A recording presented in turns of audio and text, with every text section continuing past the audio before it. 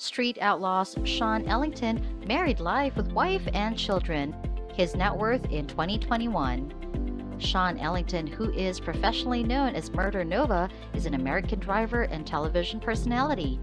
The television personality grabbed attention for appearing in the Discovery Channel show Street Outlaws.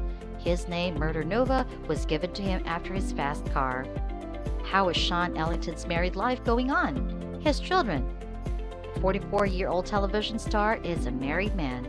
Shawn is married to long-term girlfriend turned wife, Erin. As per gossip mongers, the duo dated for a very long time before taking their relationship to the next level. On 17th December 2005, the pair exchanged wedding vows. As of now, they enjoy over 15 years long conjugal life. The couple is not much open regarding their personal lives, but they are happy together. On 17th December 2020, he uploaded his wife's picture to wish her 15th anniversary. Shawn and Erin are blessed with a son. Their son Aiden was born on 8th February 2006. Shawn often posts pictures of his son on Instagram. How much is Shawn Ellington's net worth in 2021? The television star has worked hard to be where he is now. Before his professional career took off, he had worked in numerous odd jobs like cleaning. He previously used to work in one of the body shops of an automobile. It is reported that Shawn's life started in an automotive garage. However, he came into the limelight for appearing in the show Street Outlaws.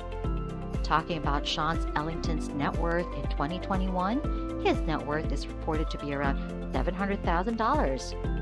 A couple of years ago, he was worth $500,000.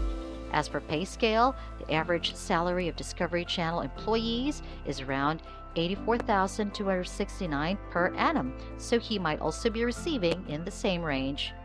Shawn's main source of income is his appearances in the television show, whereas he also earns a decent figure of money from his shop, Midwest Street Cars. His cars. Back in 2005, Shawn moved to Oklahoma where he bought a racing car and named it Murder Nova. The car is a 1969 model Nova, costs around $33,000, which he modified and made it a fast racing car. In 2017, he also revealed his latest Murder Nova, which grabbed huge attention, but the following year, he had to withdraw his name as the car had problems. Once Shawn was dragged to headlines by National Hot Rod Association when he showed involvement against the NHRA guidelines. The association warned him to restrict such events or they shall cancel his NHRA license.